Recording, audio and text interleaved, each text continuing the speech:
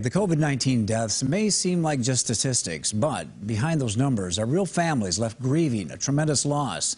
Family members say a McCook County man who was days away from getting a new kidney died of COVID-19 on Saturday at a Vera McKinnon hospital. Kettleland's Angela Kennedy spoke with Troy Nelson's widow, Mary Ann, about the man and his music. I saw you yesterday. I called you up today. An engineer by day, music was Troy Nelson's hobby. He played the bass guitar and saxophone and was lead singer in The Cinch.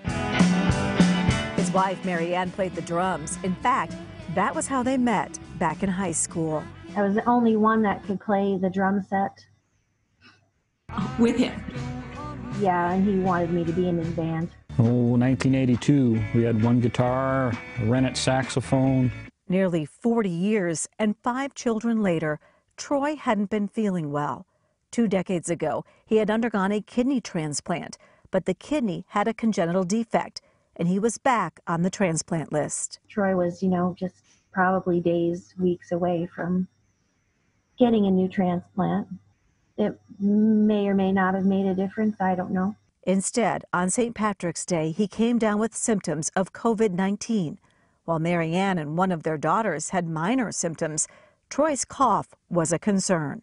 I could audibly hear it without a stethoscope or anything. So I knew he had pneumonia, and he was very stubborn and never wanted to go into the hospital, and I had to talk him into it. It took a few days to get them back, but test results showed he had COVID-19. Mary Ann was able to have Zoom calls with Troy in the hospital, but not being by his side was unbearable. I understand the need to keep people safe and the desire.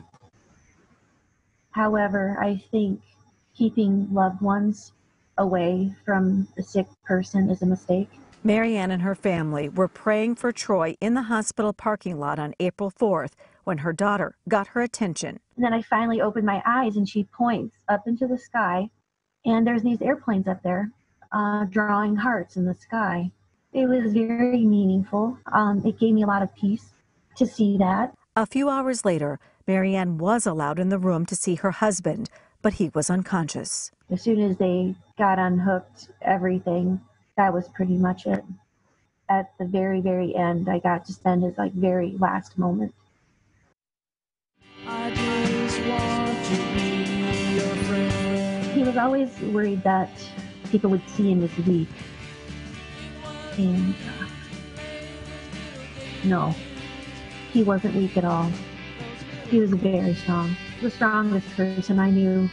He never once complained about his lot in life or his physical pain or anything. He just took it all with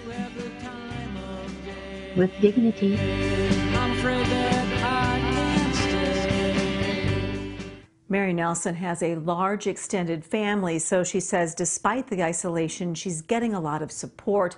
They will hold a memorial service when possible. Troy Nelson was 53.